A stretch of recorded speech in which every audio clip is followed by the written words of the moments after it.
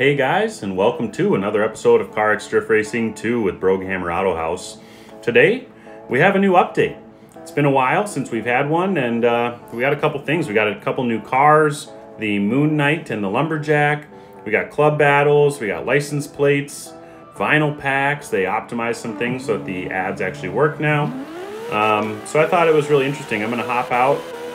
We're gonna test drive the Moon Knight. I did not purchase this car yet, but I thought it may be worth kind of showing you guys a little bit of how they perform. I was surprisingly impressed with the Moon Knight. I think with an engine swap and a little more power, it'd be a lot of fun. But the way it's set up, you know, it's mediocre angle, I would say, and it holds the line really smooth. But fourth gear, I was pinned for a long time, and it can hold its own. But, you know, I would definitely change the gearing on it a little bit. It just didn't quite have enough behind it, in my opinion. So that's something to keep in mind. But it's a fun car. You know, I really am glad that they keep adding new vehicles, making the game interesting. And we're going to go through all the, you know, update details here in just a moment. I drove the Moon Knight, and then also the Lumberjack, which you'll see here in just a moment. And wow, I mean, they are two drastically different cars. It's a totally different deal between each one. You know, this is a nice little R32 sedan, you know, assuming it's rocking the RB power.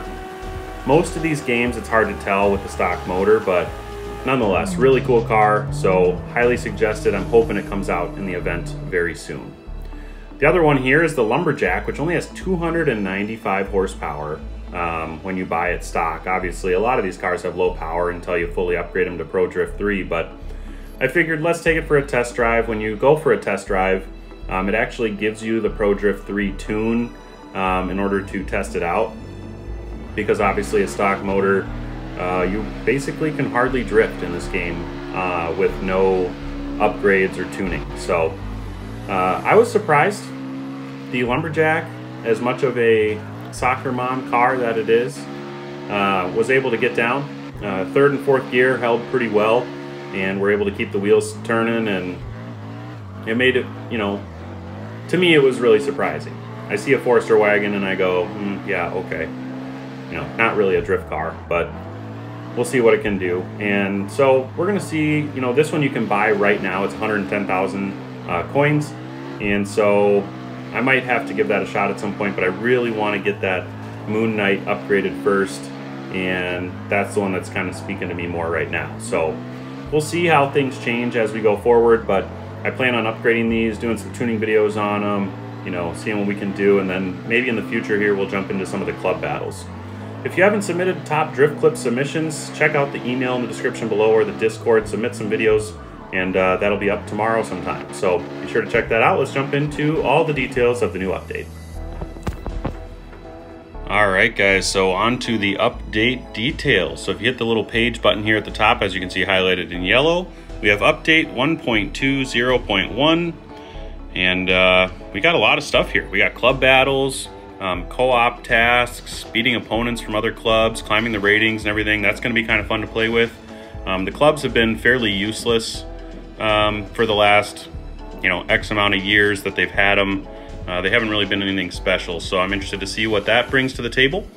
We also have license plates now we can put on our cars, so we'll give that a shot.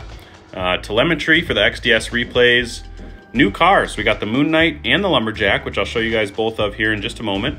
And then we got some new vinyl packs, and then it looks like a polish and overall optimization and bug fixes.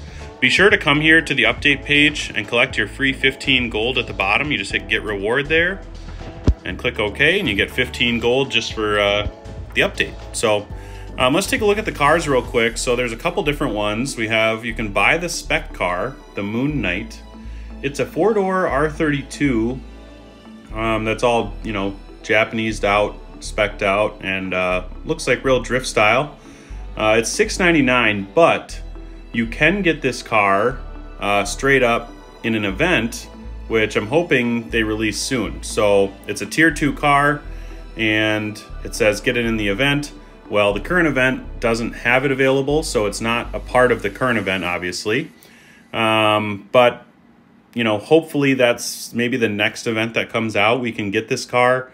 I always like the option of being able to get it in an event rather than having to purchase the car. I just think that's kind of ridiculous. So we'll see how that shapes up. I'm hoping to get that really soon.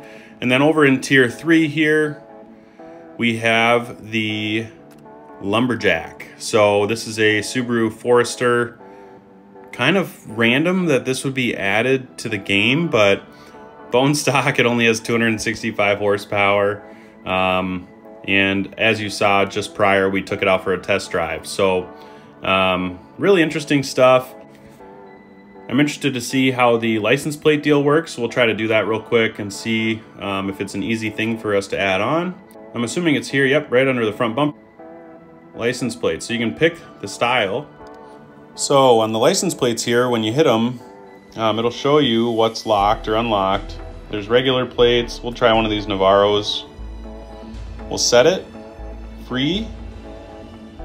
Looks like it does a random number, and then we'll try a rare one and see what that happens to do.